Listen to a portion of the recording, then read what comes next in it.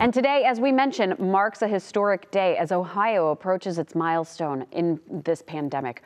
Austin Love has 3 things to know about COVID-19 this morning. Good morning, Austin.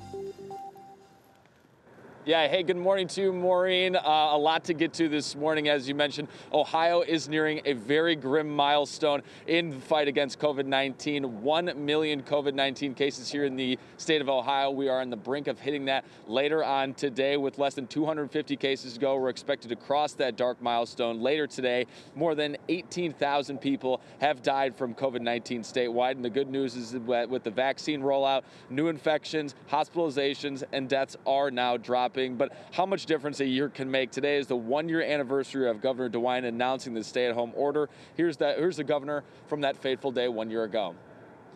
Dr. Acton just signed a stay-at-home order for all Ohioans.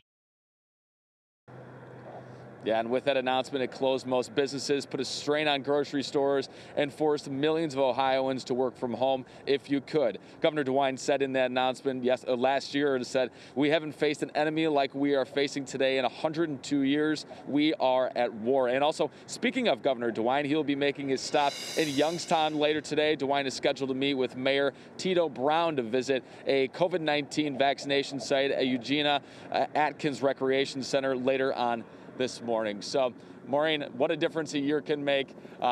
In some aspects, it seems like a lifetime ago that Governor DeWine made that announcement, but certainly making strides in the right direction. More on this, we can head to our website, wkyc.com. Maureen? Yeah, in a lot of ways we have moved forward, but it's hard to imagine what it was like before we ran out the door without a mask. So we'll be covering it as we go throughout the week. Absolutely.